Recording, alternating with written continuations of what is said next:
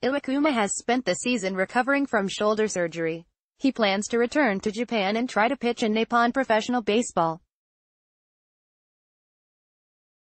While his teammates, all of them likely unaware of his decision, conversed, yelled in the Mariners clubhouse before Tuesday's game at loud decibels to overcome the blaring music already playing. Hisashi Iwakuma stood quietly at his locker with his translator Anthony Suzuki ready to discuss the end of his time with the Seattle Mariners in Major League Baseball.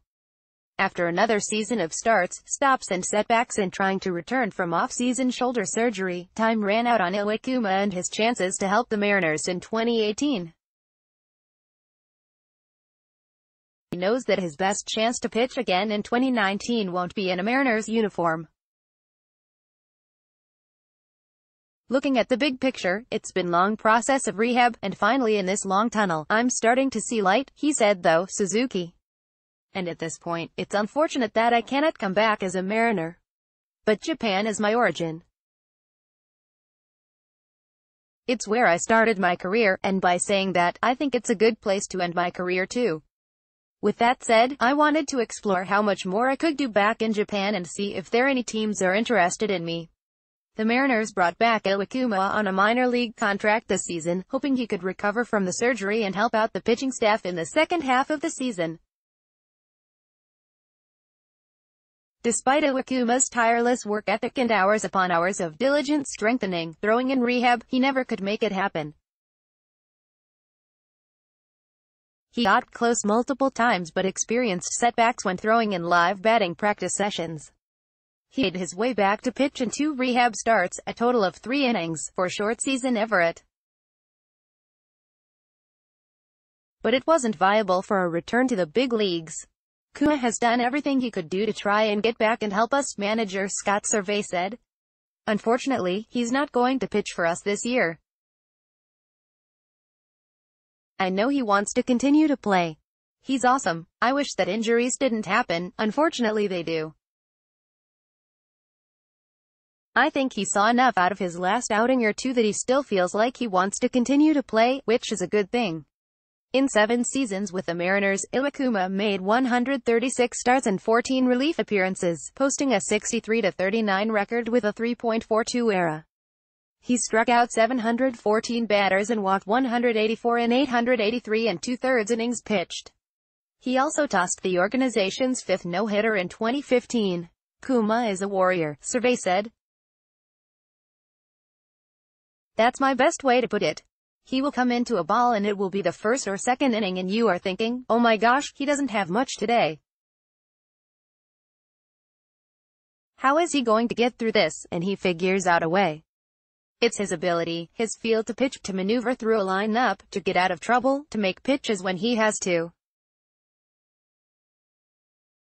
When his back's against the wall, Kuma can really pitch. That's what I remember from him. I loved giving him the ball. I loved his competitiveness. I think he has a lot of respect from the guys he played with. After agreeing to a 3-year free agent contract with the Dodgers before the 2016 season, Iwakuma failed his physical. When the Dodgers tried to restructure the deal, Iwakuma opted for a 1-year incentive-laden contract to return to the Mariners. He's never pitched for any other MLB team in his career. It's something that he takes pride in. This is the city that I played for 7 years and this is the only city I lived in, he said. It's by far the best city I can think of. The city has treated me well. The fans have treated me great. This organization, we have done a lot of work here and without their help I wouldn't have come this far and at late age for myself. I'd only have good memories here. It's unfortunate that I have to leave, but it is what it is. I'm leaving on good terms. I'm very fortunate. After a standout career with the Rakuten Golden Eagles in NPB, Iwakuma's player rights were awarded to Oakland in the previous posting system after the 2010 season. However, Iwakuma and his agent couldn't reach an agreement with the A's in the 30-day window.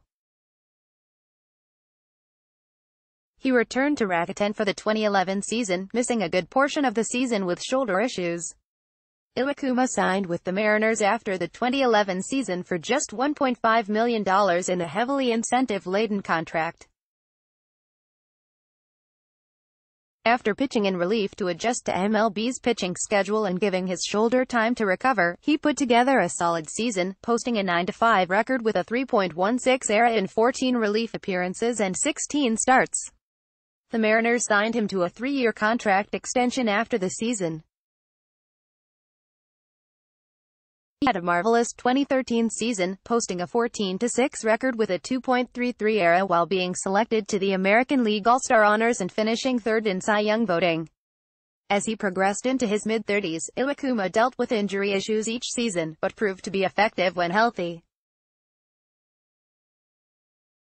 But after posting a 16-12 record with a 4.12 ERA in 33 starts in 2016, he developed shoulder issues the following season. Iwakuma pitched in just 6 games before going on the disabled list on May 10. He tried multiple comebacks, but never pitched in another MLB game that season. He eventually had surgery to clean up the shoulder in September. Kuma is never going to be one of those players that looks back and says, "I wish I would have done that," survey said. He's exhausting all things, whether it's the stretching, the strength training, the cardio, the throwing program, the bullpens, the video, everything. Kuma has really taken it another level. He's a great example for our younger guys. There's no question about that. Looking back, Iwakuma admitted he'd exceeded his and most people's expectations when he first arrived in the U.S. "It's hard to describe it into words," he said. "It's obviously more than I ever expected. It's a very tough league to compete in. I knew I came here for that challenge. It worked out very well. Being able to wear a Mariners jersey for 7 years has been very special.